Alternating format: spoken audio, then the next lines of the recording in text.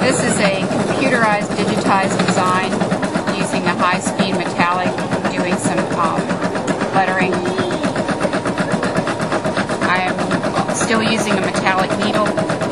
I have a cutaway interfacing stabilizer on the back of the hoop right now. This is kind of a bouquet fabric, just a white bouquet. I wanted to see it do some digitized, so I'm just doing it.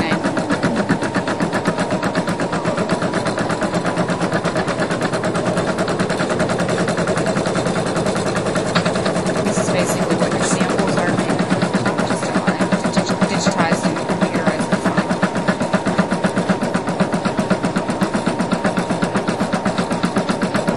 But this is because I'm not going to change the thread. But I could have done it in each. If you wanted me to do a sample, I could do it in each color. I could do, each letter, change the thread, put in a different color. So it's going to stop after every letter. Does it matter what fabric you do? No, I could do it. There's all kinds of tricks you have to play. If I were doing this on a towel, I would have to have a cover because otherwise the gold would sink down. If I do it on velvet, I should have there's something they call cover up. So what it does is it keeps the thread laying on top of the fabric so it doesn't sink in and disappear. But you can basically embroider on anything. But this is something that you want to show because normally at this point, boom, thread's broken. Thread is broken. So people would say, I'm not even going to bother.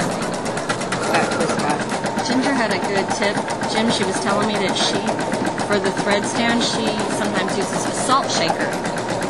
And I put the thread inside of the salt shaker and bring it up through a single hole to try to take the twist out of it. That was a great idea. Yeah. You just have to find a salt shaker big enough. But Right. And Tupperware is the best one. The traveling ones that you get, they're kind of high.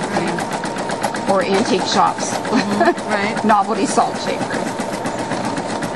I'm sure you could probably come up with something, but you need that single hole as close to the thread as you can get. Keep it from... Looks like there's a little bit of a bump under there.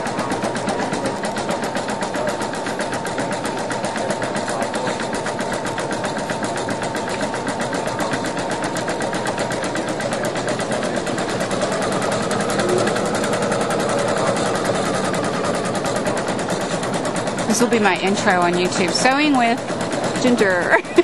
You got it. We'll have to get a production angle there. Sewing with Ginger.